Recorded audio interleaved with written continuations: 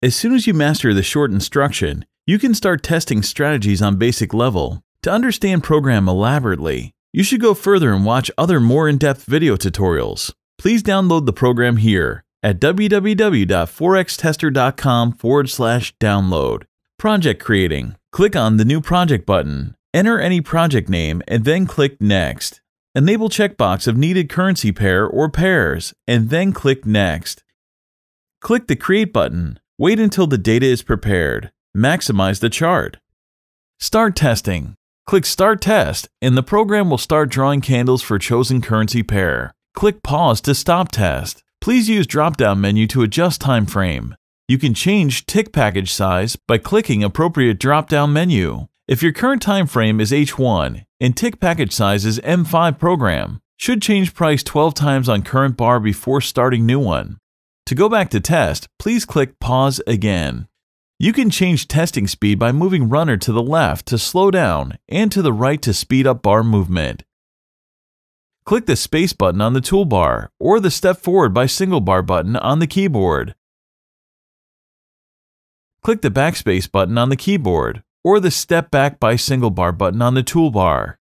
Placing pending orders. To place a pending order, use the Place New Pending Order button or the F3 button on your keyboard. Click once on drawdown menu and choose order type.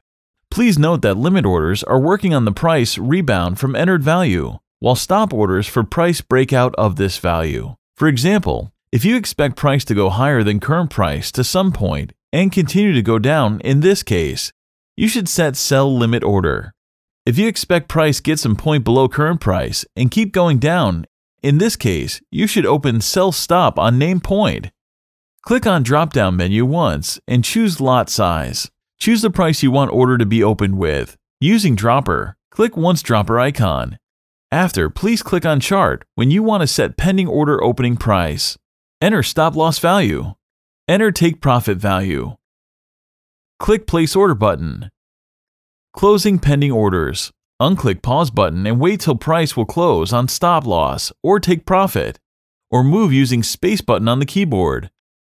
To close order manually, click twice on the required orders line. In Pending Orders tab, click Delete Order button.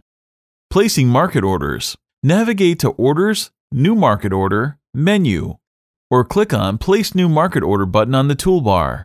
Set stop loss value using dropper. Set take profit value. Click the Buy button. Please note that to sell orders, stop loss will always be situated above and take profit below the entry level. For buy orders, stop orders placement will be opposite. Stop loss below and take profit above the entry level.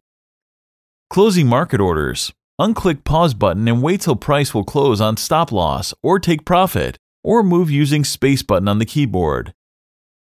To close order manually, click twice on the required orders line. In Market Orders tab, click Close Position button.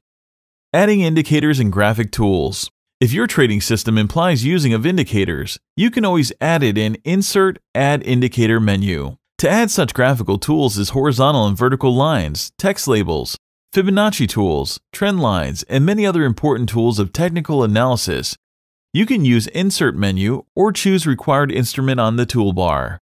To analyze backtesting results, switch from Symbols to Statistics tab in Window. That is in the upper left corner of the screen. Here you can find all required statistic information about your strategy.